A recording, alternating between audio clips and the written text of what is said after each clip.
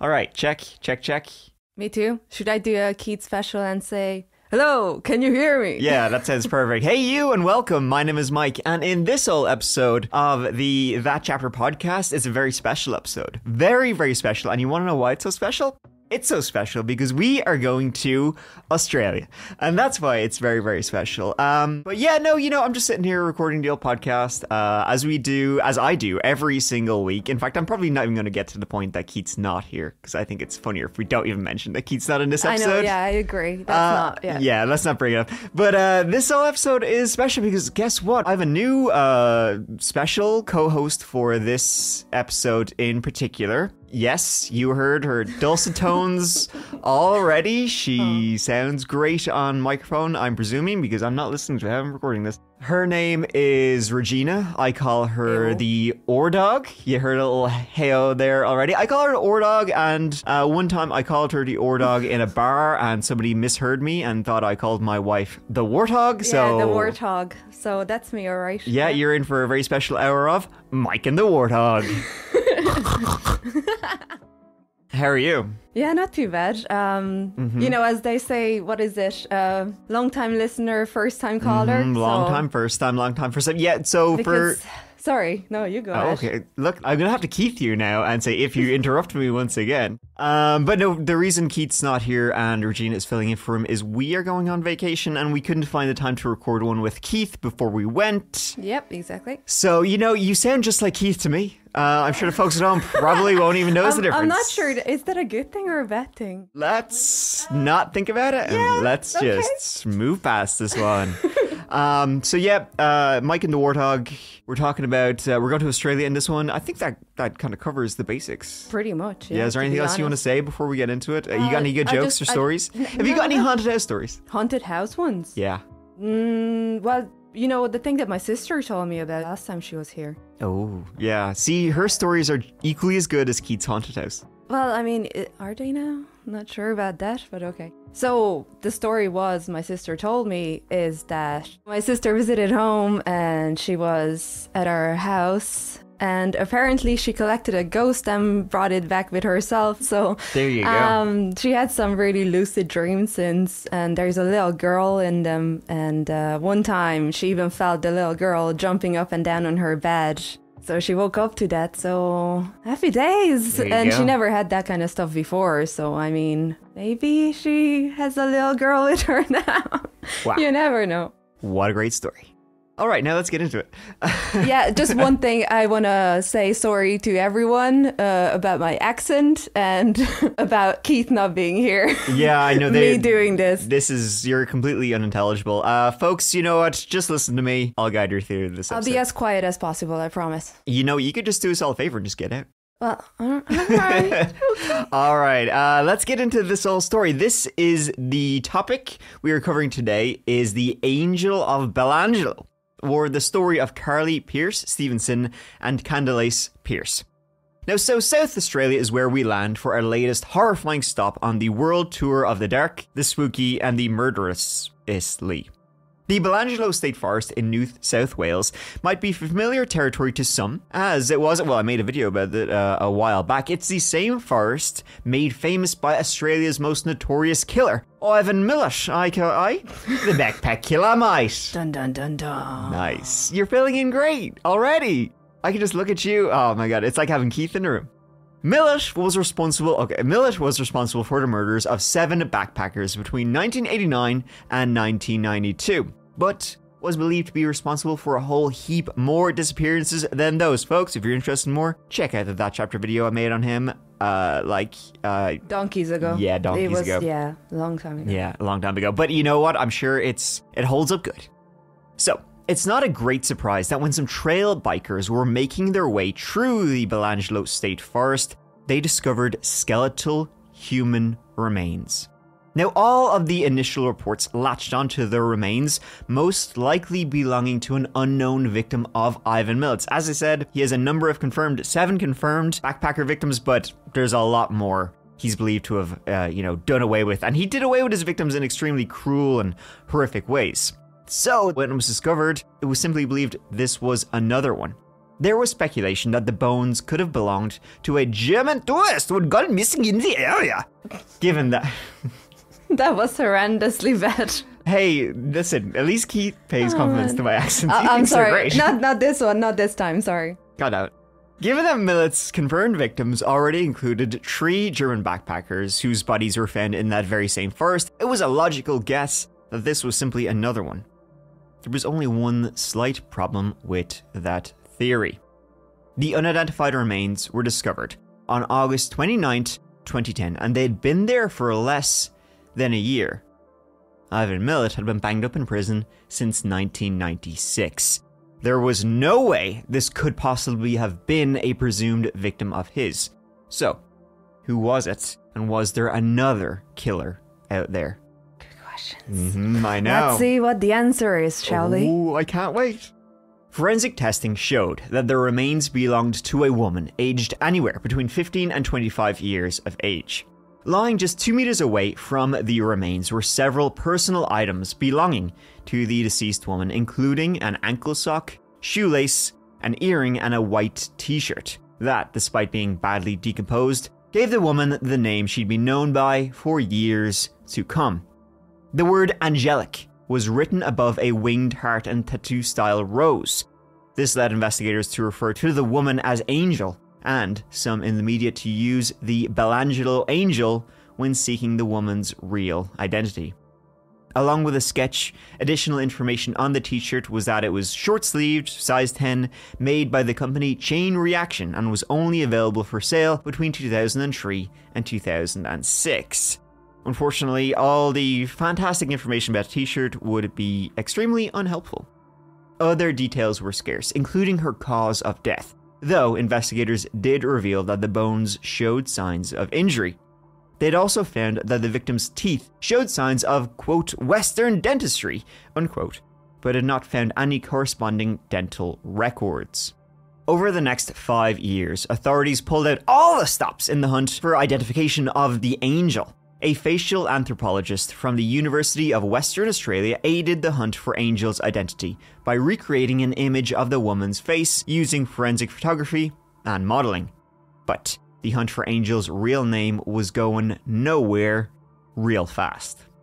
So it was a year after the remains were found that New South Wales police requested the facial approximation. They were hoping that the results would aid them in identifying the person. Sure. In December 2011, the results were released to the public via using, the national media, but it was to no avail, unfortunately. So when they put out the picture of the woman, nobody recognized her? Nobody Like, recognized her. Yeah, exactly. Nobody could recognize her. But years later, when the identity of the person finally came to light... Spoiler alert. The accuracy of the facial approximation was unbelievable. It was really close to perfection per se. Like it looked exactly as... Pretty much, yeah. Oh, wow. Looking at the two next to each other, you are like, oh yeah, I can see that it is the exact same person. How did they not get it though when That's the forensic thing was yeah. put up if it looks exactly like her? Well, it's due to the fact that this method of identification is majorly successful when applied to people that have known the unidentified person. Mm-hmm.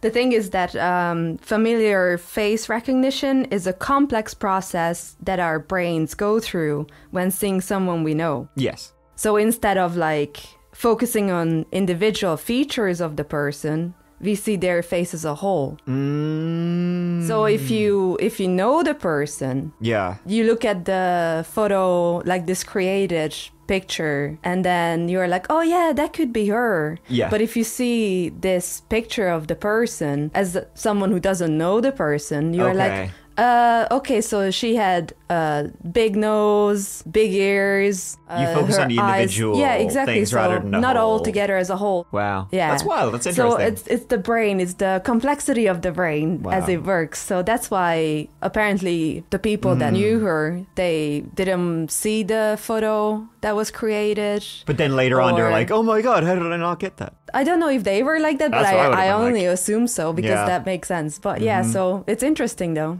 Yeah. Well, Regina, you knocked it out of the park. On July 15th, 2015, a motorist passing through Wynarka, a very small town in South Australia, stopped to investigate an abandoned suitcase on the side of the highway. Maybe he was hoping there was some dollary dues inside. There was not. I don't know what they expected, but I'm guessing it wasn't the remains of a small child. Unlike with the remains of Angel, whose remains could have ended up where they did through a choice they had made, investigators knew from very early on that they were dealing with a child who had died a very violent death through absolutely no choice or actions of their own.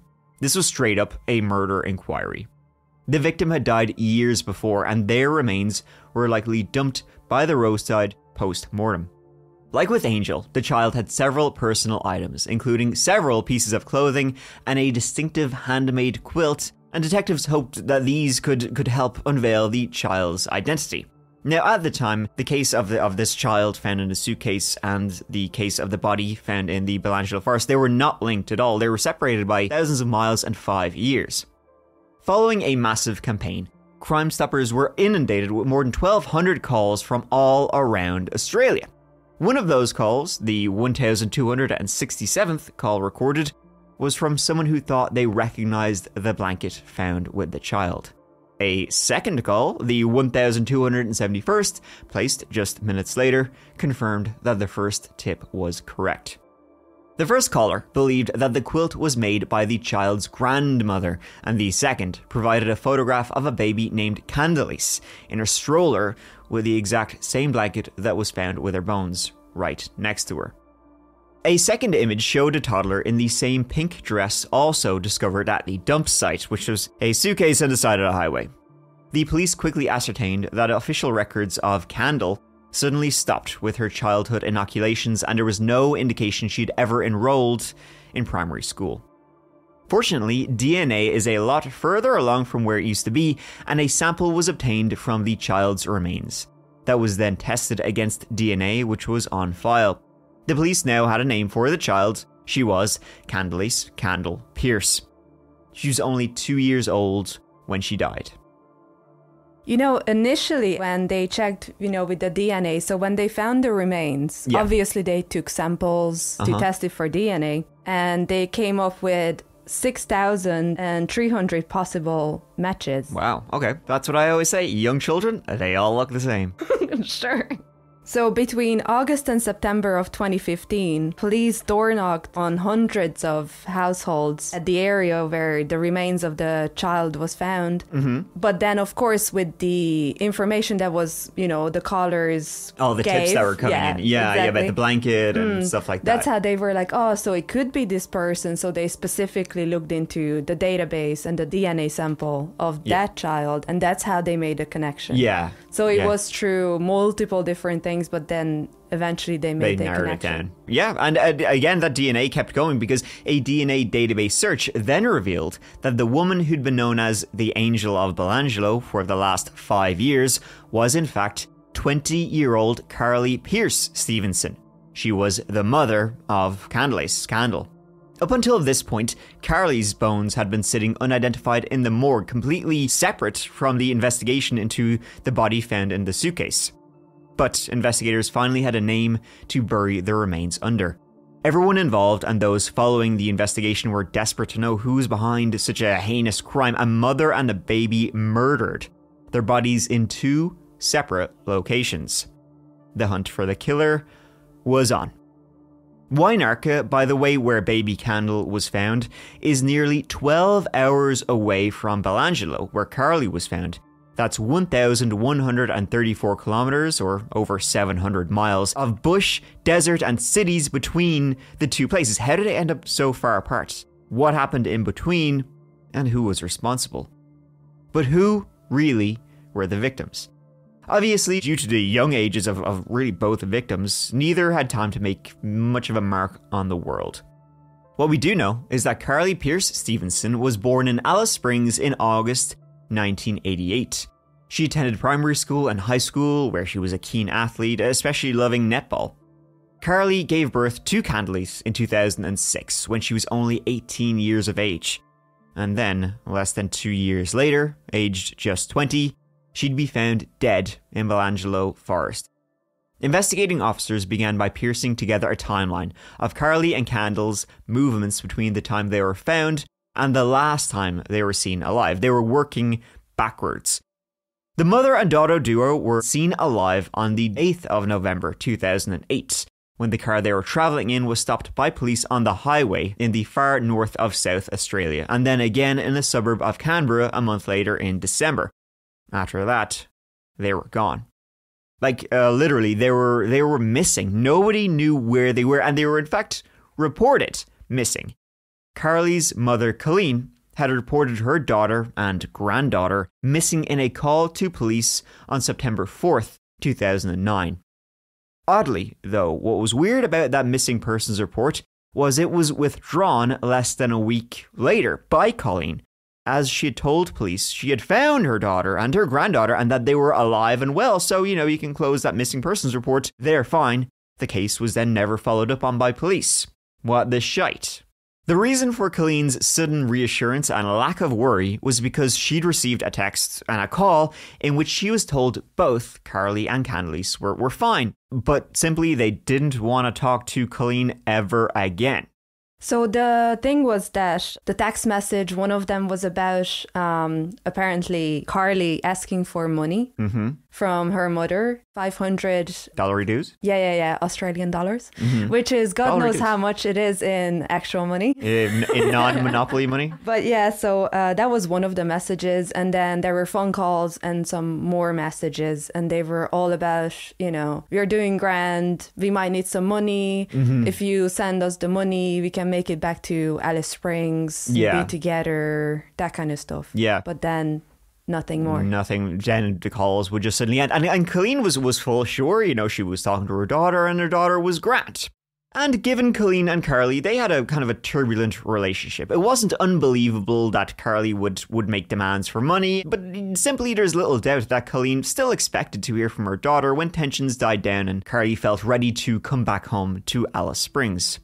Of course, knowing what we do, it would later become very obvious that the contact was not from Carly at all, and that she was likely already dead when Colleen was talking to some person who was acting as Carly. Police think Colleen never knew anything remotely bad had happened to her daughter and Candle after September 2009. And Colleen died, later on, still thinking that the two were alive and living interstate as she'd been told. After Colleen's death, Carly's extended family continued to try and find information about their whereabouts. None of them had any idea of the horror that had fallen on their missing relatives. It was a complete mystery of how a young mum and little girl voluntarily left their home in Northern Territory for unknown reasons, with their bodies being found hundreds of miles apart years later. It was really something from a movie. So while building on the timeline, one of the first ports of call was, of course, the father of Candice, Andrew, who was still living in Alice Springs, Carly's hometown. However, this was a solid dead end. He was quickly ruled out. Him and Carly had stopped being in a relationship years before. He did give them some vital information though. He told police that him and Carly would often visit friends in Darwin, Alice Springs, Adelaide, and Canberra. Which is way to go, way to narrow that one down. That's 4 major cities in Australia, all on opposite sides of the continent. It's sort of like saying, we would visit friends in Seattle, Denver, Miami, New York, just the regular cities, Authorities, though, were really throwing all the available resources at discovering the who and why behind the haunting mystery. In October 2015, a major break in the case was announced by the team. They had a suspect. One of the biggest things bogging the team down and slowing progress was the sheer amount of tips and information being provided by the public. Most were obviously duds and would lead nowhere, but still needed to be followed up on, and others appeared promising before being alibied away. Finally, they had a thread which led to a solid suspect, and better yet, they didn't even have to worry about finding the darn guy, as they already had him safely locked away on other, unrelated charges. Daniel James Holdom, born in 1974, was already serving a 4-year, 3-month prison sentence for the sexual assault of a 9-year-old girl. 4 year, 3 months is the maximum sentence, by the way, he could get, which seems extremely low. Oh, yeah. Especially when you hear a bit about what happened or how it went down. Do I want to hear? I mean, I'm not going to go into details. Didn't find it. Didn't even want to find it because fuck me, no. Okay. The victim was his neighbor. He was staying at a caravan site. Yeah. With like other people. Park? Yeah, like a trailer park thing. Yeah. So he was staying there and the little girl was his neighbor. He denied the allegations once the little girl told her mother about what had happened, but obviously they looked into the case and they found evidence, meaning they found his DNA on the little girl's underwear. And he was convicted of having sexual intercourse with a child under the age of 10. And for this, as you were saying, the maximum sentence is fucking 4 years and 3 months, and that's all that is. Jeez, I really threw the bucket on there, huh? What the actual... No worries. Wow. Yeah. Well, it was then that Daniel Holdom's name went to the top of the list of, well, their own investigation into the murder of a mother and daughter. His history with the law went back to 1999, when he had broken into a woman's home and attacked and strangled her.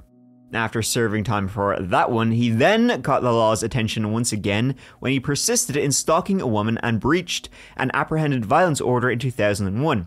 Apprehended violence order is like a restraining order, except much more serious as the person used violence.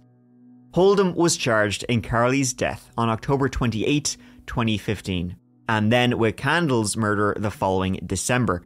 At first, Holdom made it clear he was going to plead not guilty and fight the charges in court. But a week out from trial and faced with the enormity of the evidence against him, he soon crumbled and changed his plea. So, yeah, back to his rap sheet. Yeah. Regarding the previous crimes and all. So, the 1999 incident, that was actually against his ex-girlfriend. They have had a fight. She wanted to break up with him. And his retaliation was to break into her home and try to suffocate her with a pillow. Nice. I don't know why he was out on the streets by 2001 already. So he was sentenced for this crime in 2000. Yeah. But by 2001, I don't know when exactly that year, but at some point he was already out on the streets because that's when the stalking case was against him. I don't get it, as like maybe the first victim didn't press charges that I'm not sure what he was convicted for. Couldn't find the papers for it. Anyway. Sure. But the stalking case as well, like he would follow this woman to a child care facility. Yeah. And like physically lock her in using his car so that she couldn't leave with her car, as like cornering her and stuff. Wow. So it was really intimidating. Yeah. Again, I don't know what he was, given as a sentence or what was the end result of it. But Jesus Christ, like he has some behavioral issues, all right? He definitely does.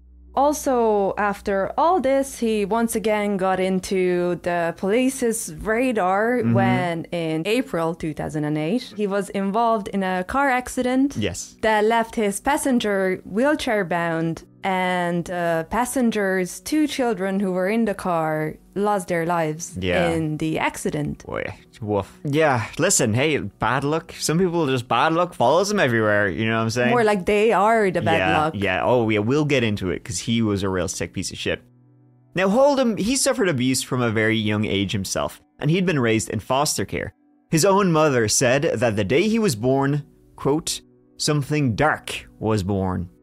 He turned to drugs and alcohol in his teenage years and built up a long string of failed relationships, often packing his bags as soon as things got even remotely difficult. Along with the relationships, he also put together a long history of petty crimes, often running little cons and schemes to make a dishonest dollar or two. He somehow ended up in a relationship with Carly. See, something that had been kept from the public when the bones were originally found was the cause of death of both Carly and Candle.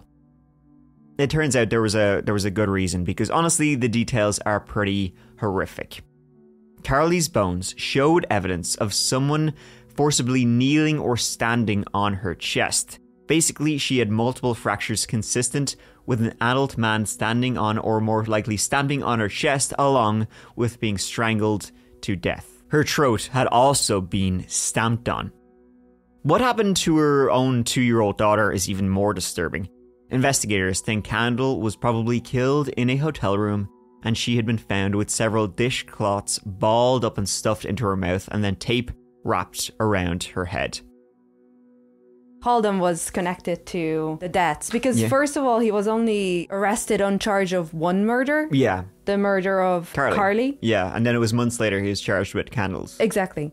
So what happened was that his phone was pinged at the Belangelo State Forest at the time when Carly was killed, which was the 14th or the 15th of December 2008. Mm-hmm. Now, according to two acquaintances of the couple, on the 14th of December 2008, the couple was at Canberra. Yeah. And they had an argument, after which they got into Carly's car and drove off, leaving Kendall behind. Yeah. And then the next day, Carly's car, and then he picked up the child, and then he drove off. Yeah. So the drive anyways to the forest, it takes about an hour and 45 minutes drive. Okay, right. So during the drive as well, you would be thinking, you know, what Carly was thinking, where they are going, what's going on. Right. What was the reason of them going there anyways as well. It's just so out of the way. What's the point of it? Right. And then once they were there, apparently he assaulted her with foreign objects as well, like sexually assaulted her before he murdered her via stomping on her and then breaking her windpipe, and she died that way. So once he then drove back on the 15th of December, he then drove off to Wagga Wagga. Hey, listen, they got some great old names over there in Australia. Yeah, around that area anyways, as far as I can tell. And that's where he booked a motel room. The information the police found during the investigation, he signed the paperwork and that he was in the company of a child. Yeah. And then he went off to a convenience store later on, bought duct tape, some wipes. The killer's bags. Yeah, the killer's stuff like that, yes. His tools. And then when he checked out, he was alone already. And of course, after he has admitted to his partner, Hazel, that his motive was sexual gratification, once they recovered the remains and all, they couldn't tell, because it was so decomposed, they couldn't tell if the child has been assaulted or not. But knowing his predilections, you can pretty safely assume knowing his past, you know, what he has done already, you can it's not far-fetched that, you know,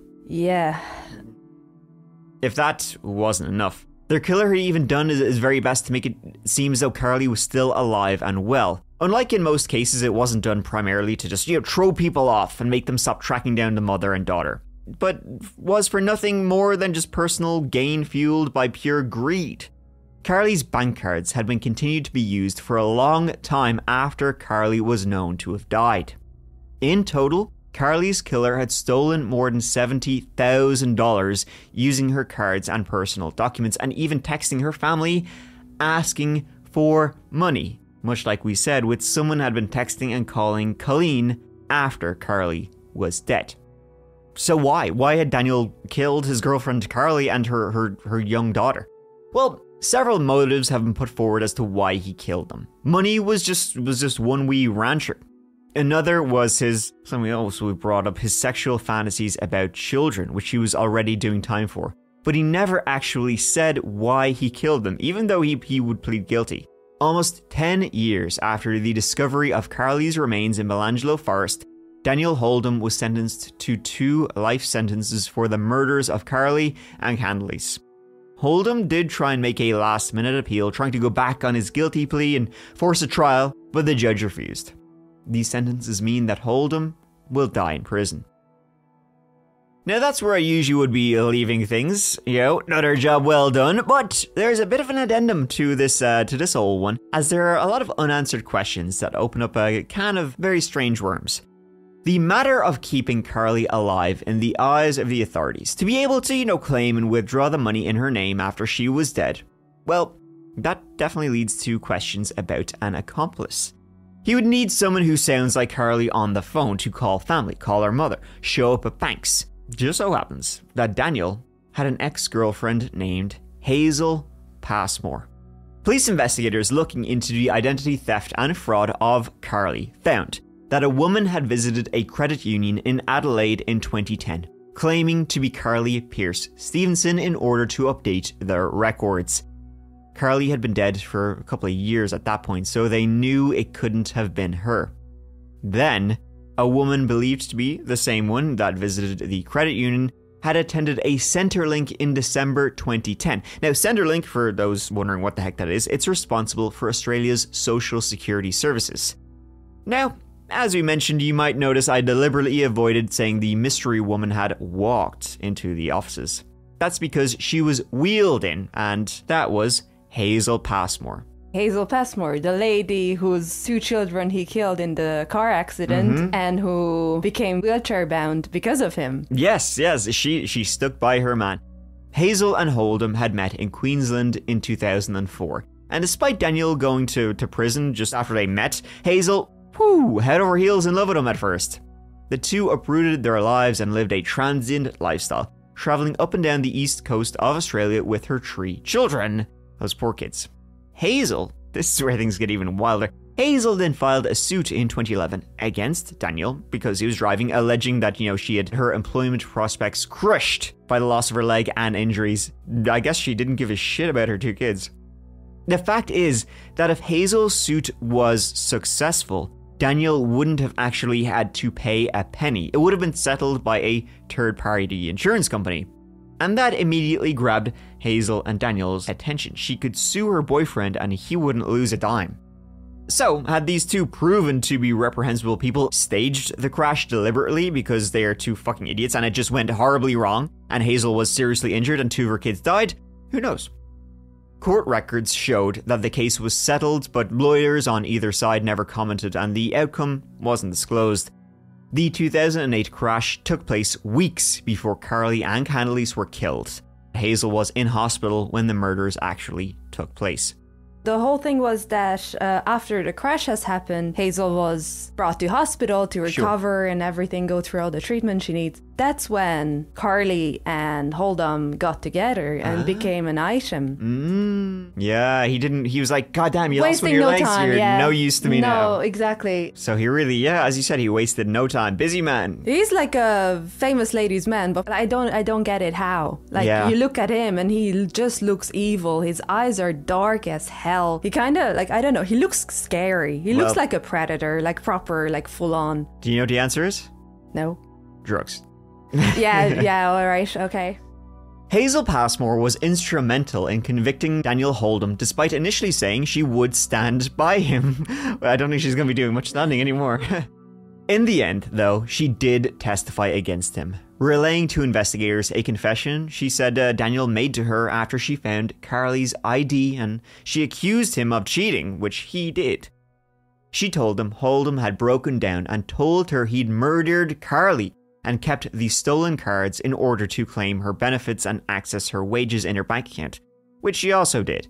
According to the account he gave Hazel, Daniel Holdom stamped on Carly's throat and crushed her windpipe, causing her to suffocate.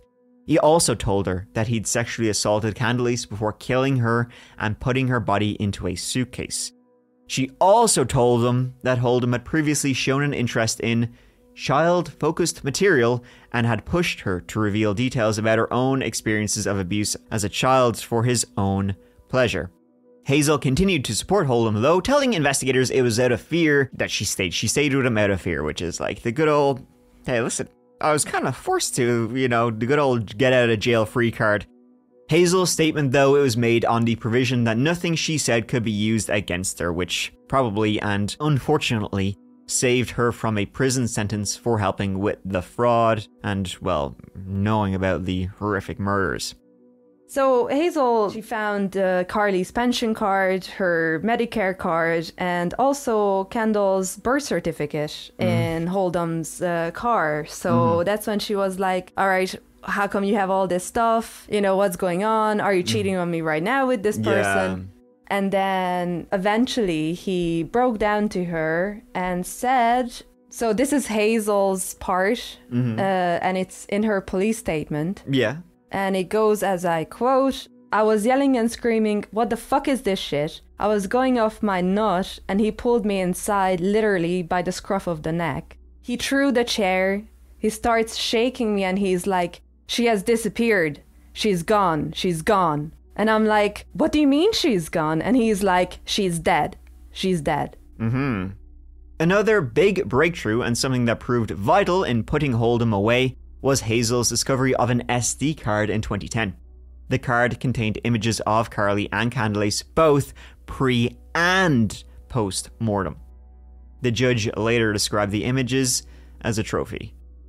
Another horrific revelation at Holdom's sentencing hearing, and we're not short of horrific revelations about old Danny Holdom, was the discovery of a notebook with a long list of children's names with either the word forced or consent next to them. Let's just quickly move past that because that is too fucking dark. Way too dark. Yep.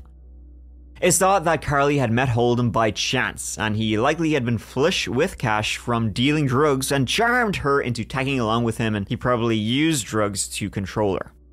Following Holdom's conviction and double life sentence, Carly's biological father told Holdom in a victim impact statement that he would like to see him get the death penalty, but also admitted that even that wouldn't be enough to satisfy him.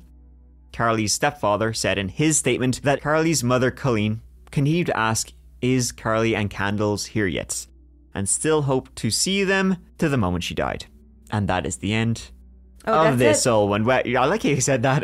That's it? Yeah, thanks. That's it. At least Keith pretends to be impressed. No, sorry. I have more details that I can sprinkle in. Police later found during the investigation, they found notebooks that belonged to Holdom. One of his favorite things to do was apparently to write sexual assault stories. And he would keep the best ones and put them inside books as well for keepsake. And he also had the notebook that you were talking about beforehand. So, I mean, God only knows if there's like more victims even, or wouldn't be surprised. Wouldn't be surprised either. Yeah, no, I definitely think that there's probably a lot more victims out there. Yeah, exactly. Listen, you don't know and you don't want to know. No, but not really. But that's where we will wrap up this whole episode of the That Chapter Podcast. All right, thank you so much for listening, y'all. It means the world to me and to Regina, who's sitting in for Keith for this whole episode. It's been swell. As always, check out new episodes of the That Chapter Podcast, which are out every single Monday manana. Give it a go. And also check out the That Chapter videos, which are out every Tuesday and, most Fridays. Not every Friday, but most Fridays. But please check it out. And here, listen, I hope you have a great day or night or morning, whatever time of the day it is, wherever you're listening to this. Take care of each other and yourselves. Because I love you. Bye. Come on, do it Keith style. Yeah. There you I go. can't do it right. Listen, that's great. Let's just leave it there. All right. Thanks, guys. Bye.